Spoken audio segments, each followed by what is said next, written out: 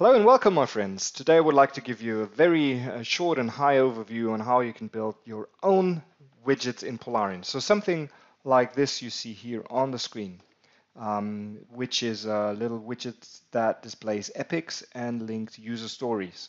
So let's get started. As you know, widgets are a nice way in Polarion to visualize content in very different ways. I have other videos which explain a bit more on how you can make them dynamic and how you can play with these widgets. So today I really want to focus on how you can build your own widgets. So make your own little thing here appear on the screen that your other colleagues can use your cool widget. So how do you do that? In Polarion, there's a place where you should store your widget. And actually, as you know, Polarion has under the hood subversion. If we go into the repository browser, in the root directory, there is a directory .polarion, and the .polarion directory contains all the configuration data for Polarion. And there's a subdirectory called pages. And in pages, there is a directory widgets. And in widgets, you see the two example widgets. Polarion ships with many more widgets, but the standard widgets are not visible here because in case there are any updates, the developers can ensure that they don't need to, or they do not change something you may have changed in the meantime. So this is why they are a bit isolated from the other widgets. If you want to create your own widgets, it has to be placed into this directory within Subversion. That means you need to do a Subversion commit, Subversion checkout, and a commit. So I hope you're familiar with Subversion because Subversion provides a very nice way basically to take files from the server, place it on your local drive, make some changes, commit the changes, which means put them on the server again, and everything is under version control. So you can roll back your changes and all that stuff. And that's really nice if you messed up something completely up in your configuration.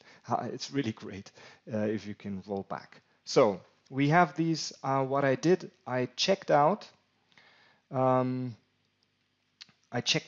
Subversion repository I'm working with. I used this tortoise SVN.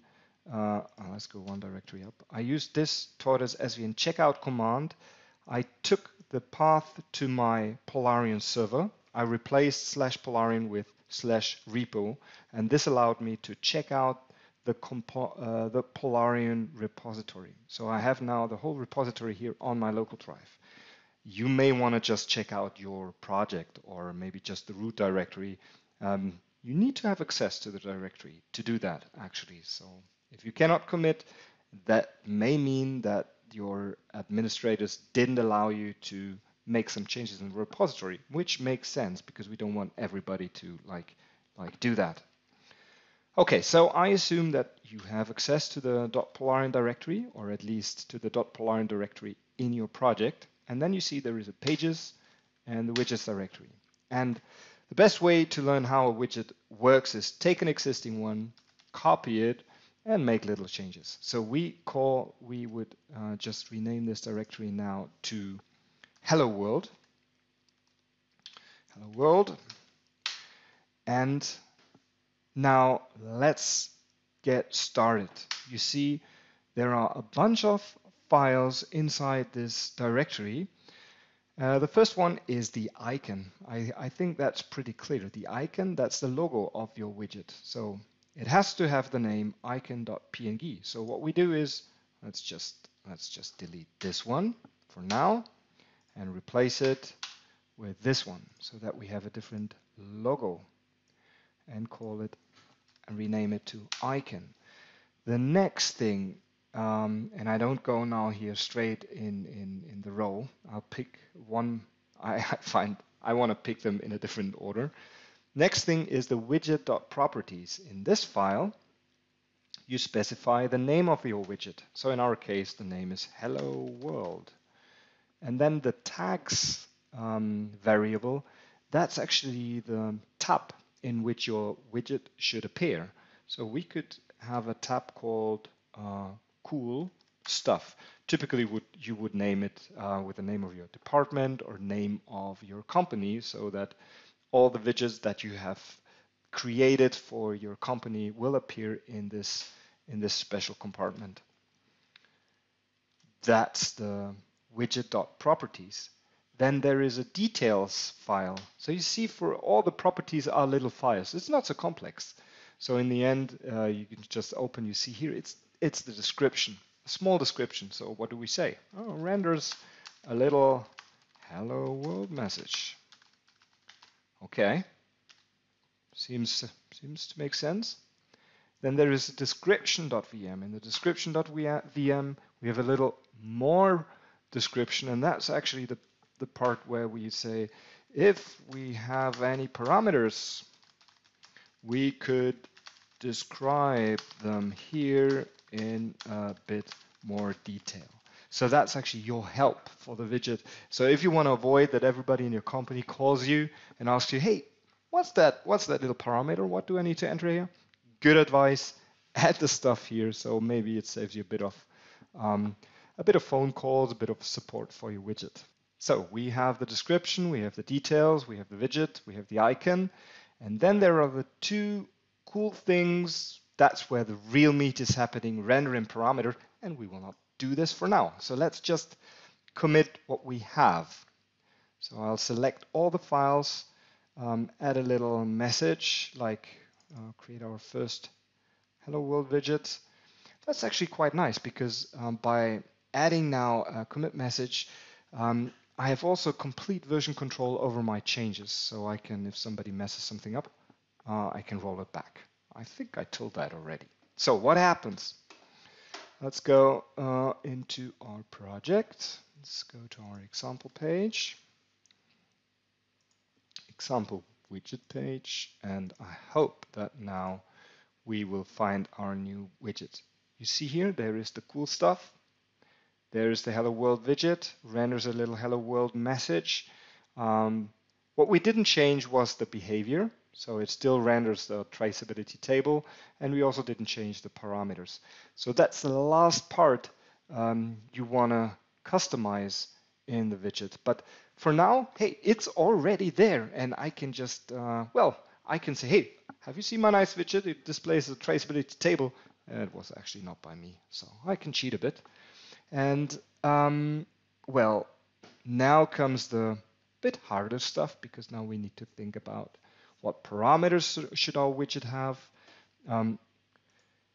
Maybe you don't have any parameters, then you are already done. Then you just need to, you basically need to delete all the parameters. For now, let's just assume we have one parameter, and I will not focus on the details how the parameters work. But it's always the same principle. So you have a parameters object, and with a put method, you add parameters into this object. And Polarion later on reads out the parameters object and then renders these parameters based on the type they have. So for example, you see here there is a checkbox parameter. So that's the ID of my parameter. That's the label which appears on the screen. So we call it a really useless checkbox. And you see here the $factory gives us a factory which allows us to create parameters.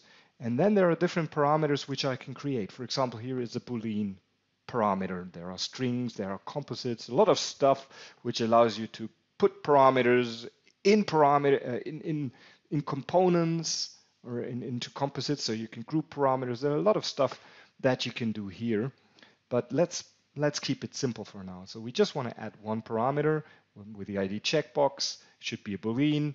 I should display this one, and in the end, you just add build. So that's the final command for Polarion, so that it knows, okay, it's done. So this method put takes two variables. You see the ID of the parameter, and then actually the created object, which is created here with this concatenation of methods. Factory, give me a Boolean, and then build it. And then we just pass this object to the parameters. And that's it. So now we have added a little checkbox. The code itself is managed in the render.vm file. If we open this one, you see there's all this velocity code where the parameters are read out and da da da da da. So that's where the magic is happening. And our magic is really simple for today. Our magic is just we add a little heading and say hello world.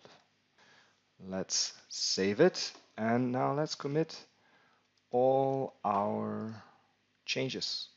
And let's see what our widget is doing. So we will add it here. No, let's just replace the existing one. Did I add two? Okay. So let's refresh the page. And now, where is the cool stuff? That's the cool stuff. Where's the Hello World widget? Here's the Hello World widget, and you see there is a really useless checkbox here on top where we can say yes, no. We can even apply it, but as you know, our widget isn't doing anything than just saying hello world. But I hope this already gives you an idea how easy it is to create own widgets, the real interesting stuff. So if you like it, have a look at my other videos. But that's all for today. Thanks and bye.